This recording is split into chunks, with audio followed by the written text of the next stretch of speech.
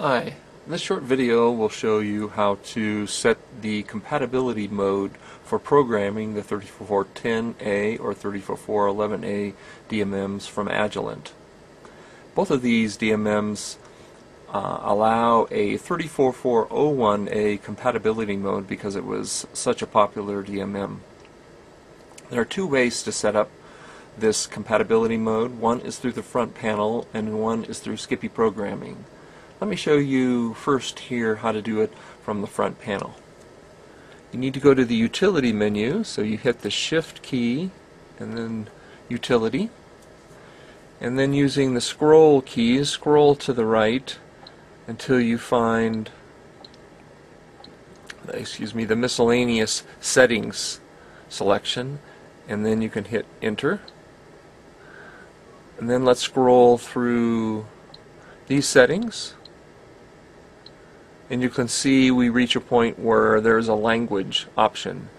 In this case, if we move it to the 34401A and press enter, we have now changed this DMM to be programmed in 34401A mode.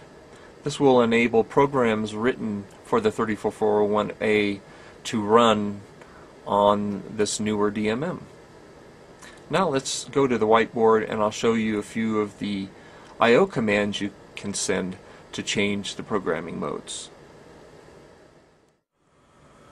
If you want to change the 34410 or 11 programming mode remotely, this is the command that you can use. System language. And the options you have are 34401A or 34410A or 34411A, depending upon which programming language you want to use. The additional command that's useful is the syslang ? Query command, and that will return what programming language is being used by that DMM. This concludes this short video on how to change the programming mode with the 34410 and 11 DMMs.